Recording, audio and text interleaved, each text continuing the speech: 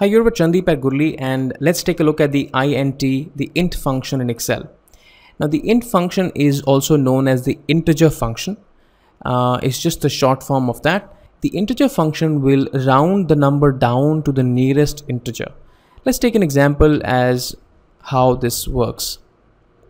So I'm going to write equals to int, and this is asking me for just one input, which is a number. I'm going to pick up this number, close the bracket. Now this number will be rounded down to 20 because 20 is the next integer, next smallest integer. So I'm going to drag it down, and you will see that all of these numbers are rounded down to the next smallest integer. Let me just give you a more practical example. So let's say we have number of hours somebody has worked. So if somebody has worked for 26 hours, that means that they have worked for 1 day and 2 hours. If somebody has worked for 54 hours, that means they have worked for 2 days and 6 hours. So how can you find the completed days here? So that if you have 26 here, this shows up 1. If you have 54 here, this shows up 2. If you have 78 here, this shows up 3. So I'm going to write the int function for that, but let me just do a bit of calculation first. So what I'm going to do is take this total number of hours and divide this by 24. And this is going to give me the days in decimals because we have some hours extra as well. So what I'm going to do is I'm going to wrap this calculation in the int function. Now the int function will push the number down to the nearest integer, and you can see that you can now get the completed days, right? So that was the int function. It just pushes down the number to the nearest integer. The next thing that we have is the mod function, right? The mod function is going to give you the remainder.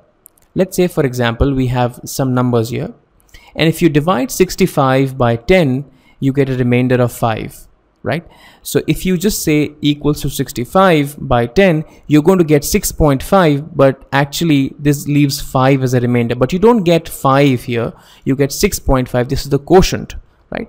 So how can you actually get the remainder? So the mod function helps you get the remainder. So I'm going to say equals to mod, pick up this number, and my divisor is 10.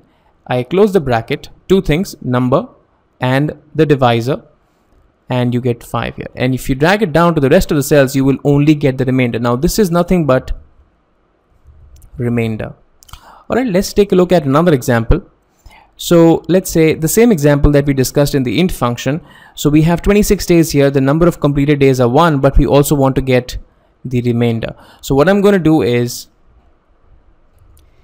take the mod function, and my number is this, and my divisor is 24 because in 1 day you have 24 hours, and this is going to give me that how many hours are left after the completed days, right? So simple enough. All you have to do is pick up the total number of hours, divide that by 24 because you have 24 hours in a day, and this is going to give me that how many remaining hours you have in excess over your completed days. So that was the mod function. Mod gives you the remainder. The int pushes the number down to the nearest multiple.